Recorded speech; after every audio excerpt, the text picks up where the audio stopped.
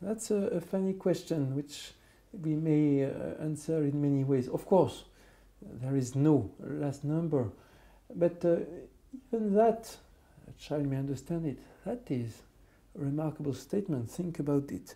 There is no last number. How can we arrive at such a statement? It requires really some logical thinking, and it was part of the logical constructions and beginning of 20th century when logicians like Russell, like Whitehead, like Cantor put together set theory as the foundations of mathematics. They insisted on the numbers as something such that there is always a successor.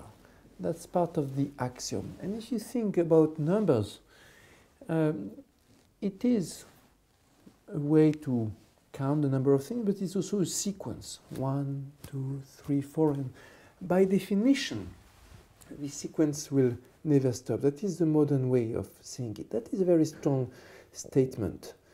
A lot of progress in mathematics comes from changing something that we see as a fact into something that is taken as an axiom, as a definition.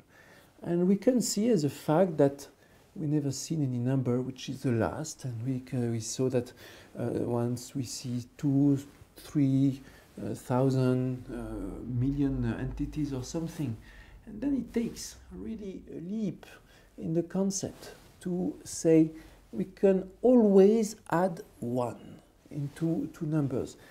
And it's all the more surprising when you realize that there is a last number so far. I mean, in all the numbers which have been written by mankind, since mankind can count, there has to be one number which is the biggest that was ever written.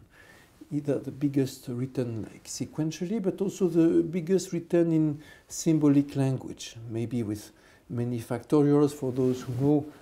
These numbers, the biggest of these numbers is something beyond any imagination, way larger than the number of atoms in the universe, way larger than the number of ways to permute the atoms in the universe. So it's a number that is just out of our world. And even that number, which is the biggest that mankind has ever written, is not the last one in terms of the great abstract mathematical construction which we imagine as something we are visiting rather than constructing ourselves. At least that is the dominant view.